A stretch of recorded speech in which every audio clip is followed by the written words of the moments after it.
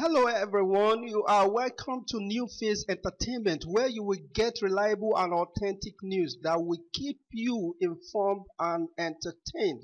I say a very big thank you to everyone who has been part of this channel and who has taken time to subscribe. And if you are yet to subscribe, please click the red subscribe button and also hit the bell icon for notifications so you will always get alerted anytime we publish latest news or any of our other uploads.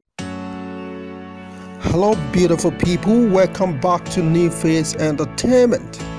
Davido welcomes Chioma to Nigeria for the first time since its son Adedeji Adeleke was born in London. Top singer Davido welcomes his fiancée Chioma Roland to Nigeria for the first time since the arrival of their son Adedeji Adeleke.